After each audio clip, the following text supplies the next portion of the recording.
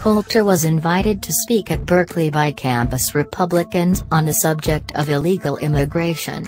The event raised concerns of more violence at Berkeley, where masked rioters smashed windows, set fires and shut down an appearance by former Breitbart news editor Milo Yiannopoulos in February.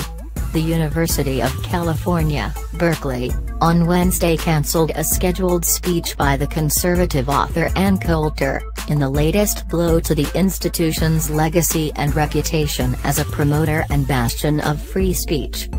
University administrators said in a statement that they could not let Ms. Coulter speak because of active security threats. In a letter to the Berkeley College Republicans, which was sponsoring the speech, two vice-chancellors said the university had been unable to find a safe and suitable venue for your planned April 27 event featuring Ann Coulter.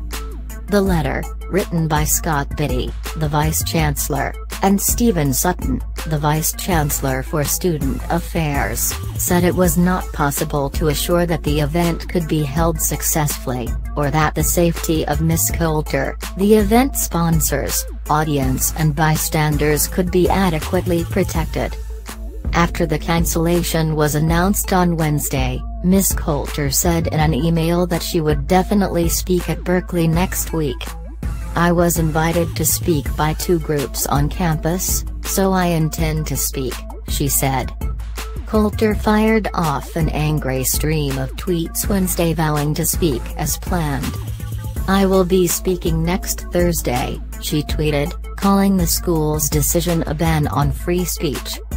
On Saturday, at the latest of these violent encounters, the police arrested more than 20 people.